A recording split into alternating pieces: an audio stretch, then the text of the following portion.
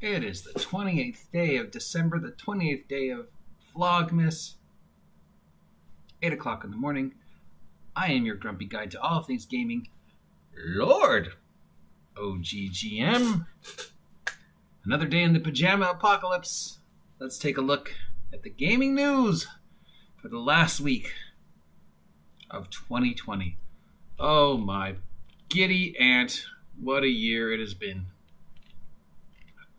Okay, so, this is actually old news, but the lawsuit between Margaret Weiss and Tracy Hickman against Wizards of the Coast has been withdrawn and dismissed without prejudice. So, what that means is that they can revisit it again if they wish to. We don't know why, we don't know what.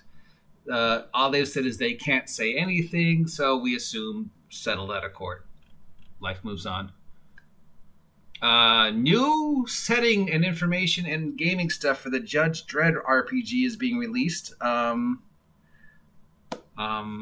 we have stuff on the new Chief Justices, Mega City 1, a whole bunch of new stuff for the Judge Dredd role-playing game. It's been a while since we've seen anything from 2000 AD, so it's cool to see new stuff. And speaking of 2000 AD,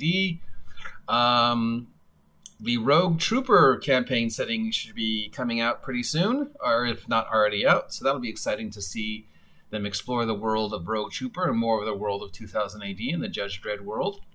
It's always nice. Jim Henson's The Dark Crystal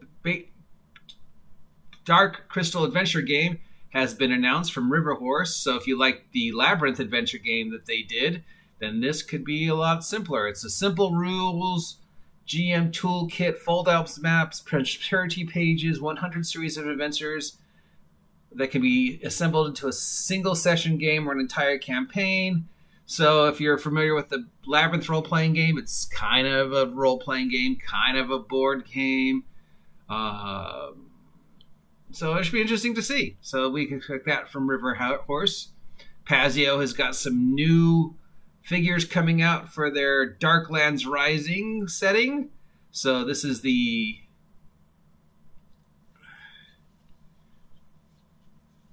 kobold skeleton wearing a dress holding a stuffed bunny is far more settling than it has right to be. So basically it's a horror setting for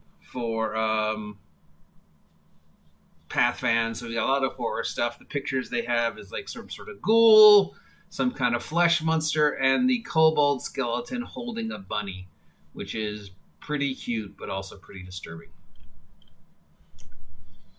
Okay, for the Origins Awards has updated their nominations for the 2020-2021 cycle. New changes after feedback from the awards RPG jury. They've updated the categories for role-playing game to best role-playing game, core rule set, best role-playing game supplement, and best role-playing game adventure. So we can look forward to see what they have planned for 2021. Of course, 2020 role-playing game of the year, according to Origins, was Teens in Space. Okay, we have a 3D printer bonanza this week's Humble Bundle. So if you want some 3D printed miniatures for board games, war games, and stuff like that, we have that going up on the Humble Bundle this week. It benefits the No Kids Hungry Connection. There's still the two other previous art bundles, the Pathfinder bundle and the Cyberpunk bundle from Artisolian are both still up, supporting their charities over at Humble Bundle. And the map extravaganza bundle is still up at Humble Bundle. Humble Bundle. I'll never say that right, will I? And that is about it for news this week, being it is the end of the year. We do have the nominees up for most anticipated role-playing game in 2021. So if you have a game that's coming out in 2021 that you are excited about, we have a list. It is pretty big. What am I excited about? Probably Dune, just to see how it's done. The Fallout role-playing game. It'll be interesting. The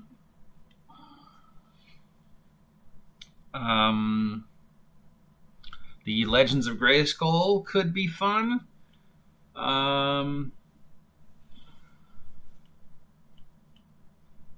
I don't know what I'm excited about for 2021. Role-playing wise. A Barrett. The re-release of a Barrett under the new Trinity Continuum rules. That's definitely something exciting. Twilight 2000, of course. Yeah, so there's a couple things coming out next year that I'm excited about. I will definitely probably pick up a Barrett. So that brings the RPG news of this dumpster fire of the pajama apocalypse that is 2020 to an end. I hope you've appreciated this content, and if you want to see more of it in 2021, let me know. If you haven't had a chance to subscribe yet to the OGGM Adventures, please take a moment to subscribe. Help me hit 250 subs by New Year's Eve. I will greatly appreciate it. And by subscribing, it lets you know when the next OGGM adventure is posted. And there we go. That's it. That is all of the gaming news for the end of the year. Obviously, because it is the end of the year and everything is shut down, blah, blah, blah, we can't expect much more. I will, of course, have the Kickstarter and publishing stuff news on Wednesday, and my year in review stuff and stuff like that coming up. But that's it for the news. So thank you for being part of this part of the OGGM Adventures. And I will talk to you next year.